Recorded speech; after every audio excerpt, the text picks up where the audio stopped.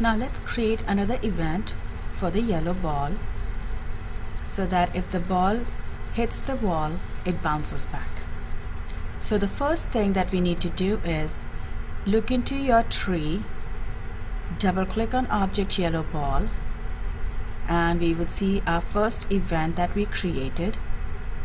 Now we're going to click on add event button, and now we want to detect a collision, so we are going to create an event for collision. So select collision, and the yellow ball is colliding with the wall, so I'm going to select object wall. Now what happens if the yellow ball collides with the wall? Now let's take a look at the jump actions in here.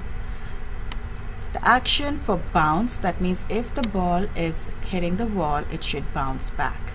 So this is bounce. I'm going to drag this and drop it in my actions panel.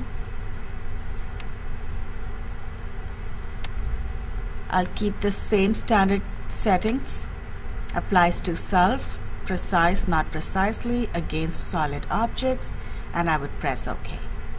Now that I created a collision event, that means if my yellow ball is colliding with the wall, it should bounce back. Press OK.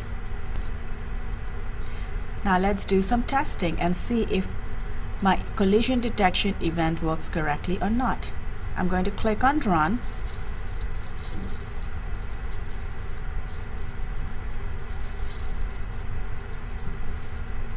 Yes, as soon as the ball hits the wall, it's bouncing back.